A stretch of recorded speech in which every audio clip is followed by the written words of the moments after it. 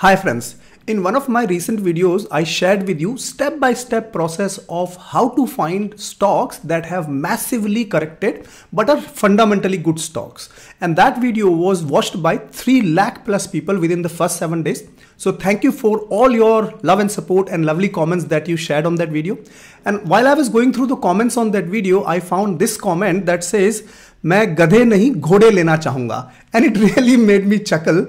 Because the confidence nowadays the retail investors like you and me are having is just amazing, that people are becoming more and more aggressive when it comes to stock market, and they're also not only looking at the stocks that have been hugely corrected, but they are looking at the horses, meaning the stocks that are in huge bull run or the stocks that are in momentum, and they want to also ride the tide. But most people do not get the logic to select the stocks that are in momentum but fundamentally good and have further rooms to continue to rally is what I want to talk about in this video. The content that I will present to you in this video, people are not even talking about it in their courses that they're selling for 50,000 rupees. By the way, I don't sell any courses. I only teach on this channel absolutely at zero cost. And if you like this type of content, humble request for you to like the video. Let me know in the comments a simple thank you. That will motivate me to come up with more such videos. With that, let's get this video started. So let me take you to tickertape.in, which is a free website that you can use. And the first thing that we are going to do is create a new screen. And I'm only interested in large cap stocks for this analysis. So if I go to market cap, I will select large cap. I'm doing this analysis for large cap, but you can do this analysis for small cap or mid cap depending on your personal needs. So let us say I've selected large cap here. It gives me 100 stocks. Now my first task is to find out of these 100 stocks, which are the stocks that are right now in bull run. Now, what is the definition of bull run? People who don't understand, the most commonly accepted definition of bull run is the stocks that have given 20% increment in their prices. Right? Now, this is a simple definition, but as my video title says, I am interested in only those stocks that have given massive bull run.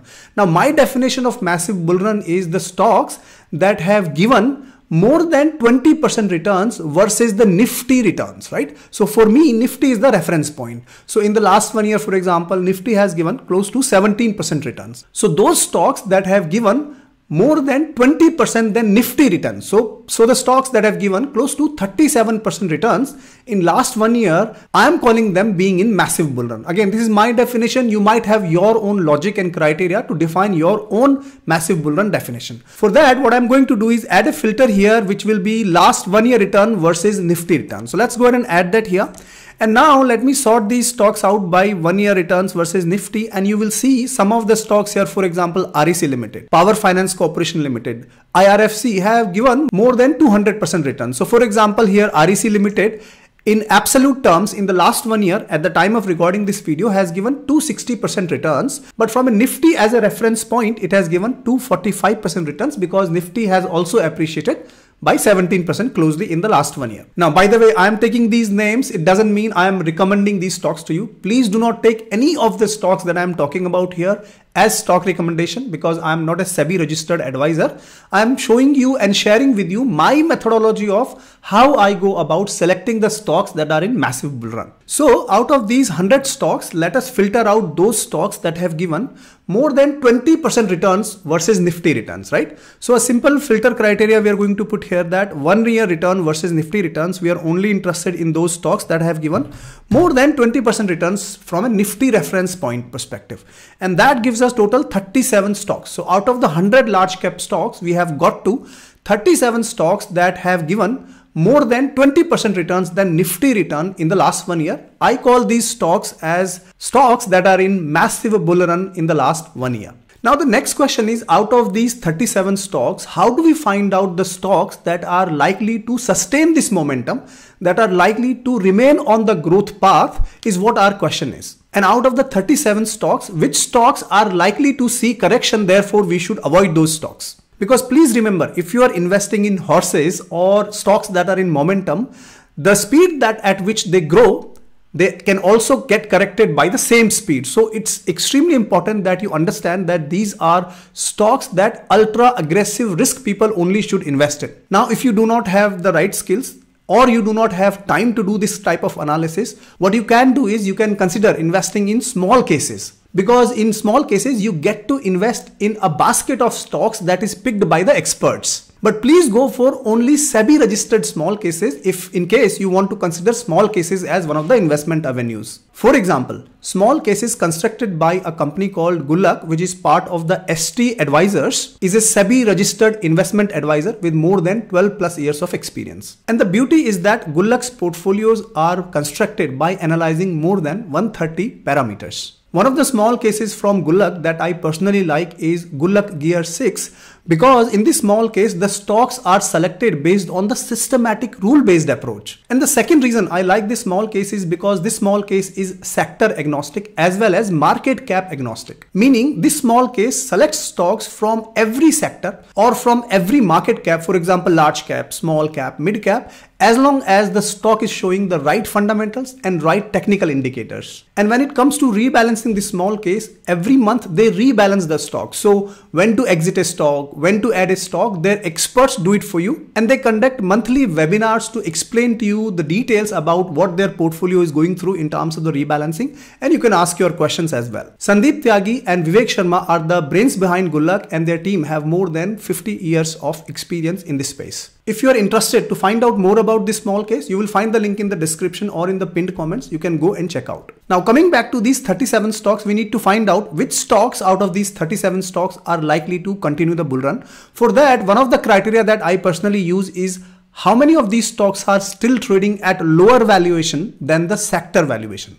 And for that, we are going to use two simple parameters. Let me show you. Let's go ahead and add those two filters. So I'm going to go and say PE minus sector PE is one of the filters. Now you may not find this filter. It is a custom filter that I've built, but please Google it. You will understand how to create custom filters on this free website. So let us go ahead and add that. And the second filter that I'm interested is in PB minus sector PB. So let us go ahead and add those. Now we are only interested in those stocks that are trading at lower PE than the sector PE and also trading at lower PB than the sector PB, meaning that there is still a lot of juice left in these stocks from a sector perspective if we compare them from a sector perspective. So for that, what we are going to do is we are only going to look at those stocks that have got PE minus sector PE in negative, right? So let us go ahead and put that here. So I'm going to say 0 here. Let us go and get those filters operated. Let me say PB minus sector PB is also less than 0 here. So that gives us total 16 stocks. Now what are these 16 stocks? These 16 stocks are trading at a lower PE than their respective sector, and they're also trading at a lower PB than their sector PB. Means they have a lot of juice left in them from a sector valuation perspective. Does this now mean that we should go ahead and invest in these 16 stocks? Absolutely not. I would want us to put more rigor in our selection process. Now, out of these 16 stocks, we need to understand the stocks that are likely to grow fundamentally in the upcoming quarters that will tell us whether the stock prices are going to soar or not. So for that, what I'm going to use is 3 simple parameters on this website. One of them is, let us go ahead and add that, is 1 year forward revenue growth, right? Also, I want to add 1 year forward EBITDA growth from a profitability perspective. Also, I want to add 1 year forward EPS growth. Let us go ahead and add these 3 filters here.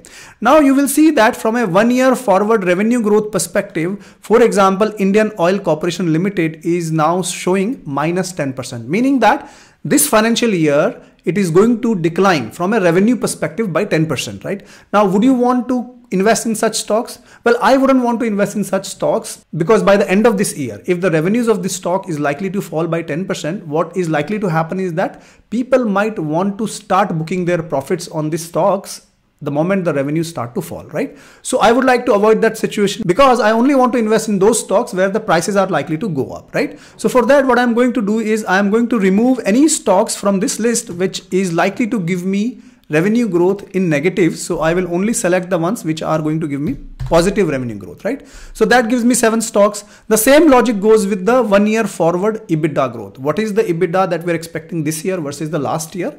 So let us go ahead and only take the ones that are showing me the positive trend right now for the year. That gives us 6 stocks. And lastly, from an EPS growth perspective, what is EPS? Earning per share. And all of you must be aware of the PE formula. PE is actually price of the share divided by the earning per share. So if the earning per share of a stock goes up, that means the PE comes down. That means the stock becomes becomes more valuable in the market, right? So for that, let us only consider the stocks that are going to give us the positive EPS growth, because it will bring the P to the lower level and that will make the stock more valuable, right? So for that, what we are going to select is a positive value here, more than 0%. And that gives us 6 stocks. So these 6 stocks are the stocks that have shown massive bull run, and also right now trading at lower PE and lower PB than the sector PE and PB. Also their 1 year forward forecast from a revenue perspective, from a EBITDA perspective, from a EPS perspective is looking positive. Now, does this mean that we should go ahead and invest in these 6 stocks? Still not, because you do not invest in any stocks without doing the proper full fundamental analysis. Now what I will do is, let me show you one of the stocks in terms of how I go about doing the full fundamental analysis. And what I would expect you to do is, if you want to invest in any of the stocks, you need to do a thorough fundamental research at your end before you take any positions. So among these 6 stocks, let me pick up one sample stock and show you how to do the full analysis on that stock. So I'm going to pick up Hero MotoCorp Limited as a sample stock. Again, not a recommendation. I'm just doing the analysis and showing you my method of doing the analysis. So if you look at Hero MotoCorp, and if I open the chart, you will see in the last 5 years, the stock has given 14% returns only. But in the last 1 year, the stock has given close to 38% returns. So it seems to have picked up in the last 1 year, right? Now, if we come back and have a look at the fundamentals of this company, let's go to screener here and let's go to profit and loss account of this company. And you will see that from March 2014 onwards, in terms of the revenues, it used to be around 25,000 crores. It has gone up to 34,000 crores. Now, this growth is not phenomenal at all. If you see the data here, you will see that from a compounded sales growth perspective, last 5 years is extremely flat, 1%, last 3 years 5%, trailing 12 month only 6%. So there is not much growth in the last few years, and that is why you see last 5 years stock has not given good returns, but last 1 year it is picking up. If you look at the compounded profit growth also, last few years not really doing well, but trailing 12 months 30% compounded profit growth rate, right? That's what we need to note down here. From a stock price perspective, again, last 5 years has not been good, last 3 years has not been good, but last 1 year 43% returns. It is picking up now. We need to find out why the stock prices are in momentum right now from last 1 year's perspective. But before we do that, let's also have a look at the balance sheet of this company, and very quickly you will see that in terms of the reserves of this company has gone from 5,000 crore to close to 17,000 crores, right? So they're sitting on really huge reserves. From a money perspective, money is not a problem. From a borrowing perspective, it is looking low. 651 crores in the bigger scheme of things is not a huge borrowing. So from a balance sheet perspective, I don't think there is any major issues here. But let me now walk you through why the company is showing growth in terms of the share prices. For that, I'm going to take you to their latest earning presentations call. And if I bring you to that document here, you will see page number 3 of their earnings presentation call from September quarter. Company is now selling Harley Davidson X440 series, and they have delivered close to 2,000 units already. So meaning the company is moving towards premiumization of their segments or the products, because that is where the money is, right? And their booking for the Harley Davidson, which is well-known brand all over the world, is now sitting at 25,000 plus. They are not able to deliver at the speed at which customers are actually sharing the bookings, right? And this bike to me looks extremely amazing. I don't know whether you're a Harley Davidson fan or not. Let me know in the comments if you like this bike or not. But all in all, they are moving into premiumization. If I come back to the other page here, you will see that Charisma, there is another bike that they sell in the sports segment, extremely good bike again. That also is showing very good growth. The bookings are running at 14,000, right? So the company is now pivoting into premiumization, right? And they had to in fact close the booking window for this Charisma as well because of the high growth, right? Now in terms of, if you look at how many they can supply, they are looking at 10,000 per month is what they want to scale to from a capacity perspective. Now this is a good problem for a company to have, where the demand is very high, but they're not able to supply, right? Because that is where the revenue growth is likely to come. That is where the profit growth is likely to come, and eventually the share prices will follow both the fundamentals, right? Now here they are saying the profitability in this segment is quite good, is what Niranjan Gupta, their management personnel, is talking about the profitability in this segment. That is why this company is moving into these high-end products. Also, if you go to page number 4, you will see that their stores that they have, they are revamping all their stores, and they're coming up with Hero 2.0 stores because they're moving towards premiumization. and they want to give that experience to customers from a website perspective, from a customer journey perspective, etc., because they are eventually moving and targeting the premium sector. And this gives me a confidence that the company is putting 1000 crores out of their reserves into the capex, into company's growth, into the premiumization sector, which is extremely important news from a growth perspective. Also, if you go to their page number 17, they have their EV scooter called Vida, and the key differentiator of this product is that they have removable batteries, and no other product right now in the market has that differentiator. And also they are not yet profitable into the EV sector because it is an industry-wide problem right now, because the cost of manufacturing a EV scooter right now is very high because of bill of material, BOM here, that is what they're talking about. But from an EV sector perspective, they are looking at 5% volume, which is not a bad news to start with. Also, if you look at their part, accessory and merchandising business, which is PAM, if you look at my screen, you will see that 15% of their revenues are coming from that particular business segment. And if you look at their commentary from management, what they're saying is that 1300 crores to 1354 crores is a double-digit growth they are seeing in their parts business. Also, September month clocked 500 crore rupees of revenue from PAM business, which is highest ever. So that means that they are not only going into the premium sector, their PAM business is also growing in the double digit. That is why primarily their share prices are going up, because investors are reading these type of commentaries and they are getting bullish about this company's revenue growth perspective because of the momentum that we are seeing in the commentary of the management. Also, if I touch upon their power brands such as Passion and Splendor and whatnot, go to page number 13, you will see from a Passion perspective that is coming back into market big time. The double digit growth is what we are seeing, 2x growth for Passion brand.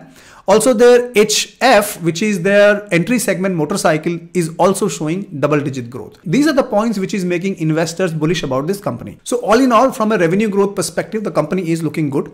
But are there any risks with the company? I think 2 points that I want to quickly call out from my perspective is that if you go and look at their shareholding pattern, you will see that the promoters have low stake in the company, only 34%. Now, few investors do not like that, but personally, I am okay with that, because if you see, the promoter's stake has stayed almost constant in the last 3 years. But if you are personally not comfortable with low promoter stakes, then you might not want to invest in this company. Although the second thing that I want you to quickly know is that in the recent news, it was there that Pawan Munjal, who is their promoter, there was a money laundering case against him filed by ED in terms of he moving the foreign currency and valuable items worth 54 crores abroad, right? Now, I'm not saying whether this is true or not, but it was there in the news, and people who are not comfortable with promoters not having very clean background, you might want to keep away from this company.